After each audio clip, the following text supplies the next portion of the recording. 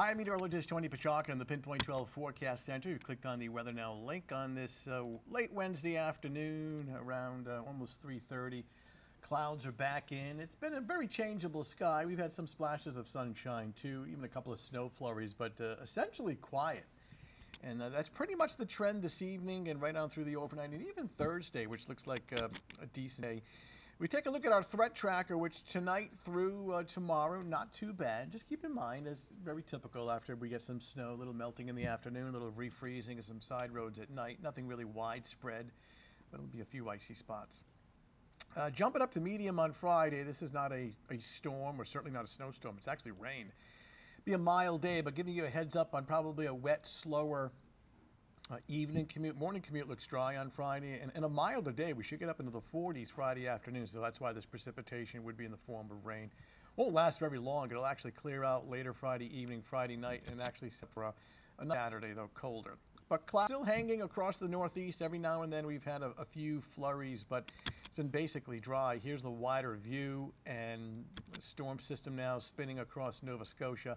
A little secondary one well offshore, but the counterclockwise circulation has kept the cloud cover on top of us most of the day. A few splashes of sunshine, but let me take you over the next couple of days. Watch what happens.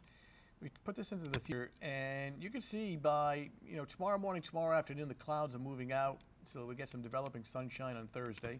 Thursday night looks fine, and see the precipitation. This is Friday morning, 7 a.m., approaching our area. Now, it may start off as an hour or two of wet snow, but this is essentially rain, and especially during the afternoon and early evening on Friday. Speaking of the evening hours, we are looking okay for tonight under partly to mostly cloudy skies. We'll get temperatures dropping down to the mid and upper 20s by daybreak.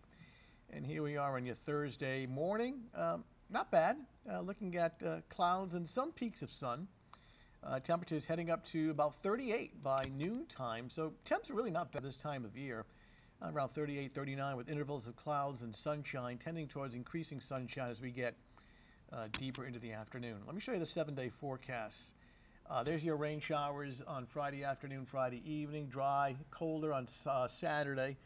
Yeah, a lot of talk. We've been highlighting this now for the last couple of days, potential for a coastal storm on Saturday. By no means is this etched in stone. Now, this is 4 days out. And right now we're giving this about a 30% chance. A lot of our computer guidance, and this is the position of the storm on Sunday, and notice it's actually well offshore. So our computer guidance has been trending east, in other words, further offshore. Don't want to write this off yet. A lot of times we see some of the computer guidance in the long range being too far to the south, and then as we get closer, it starts to nudge a little to the north.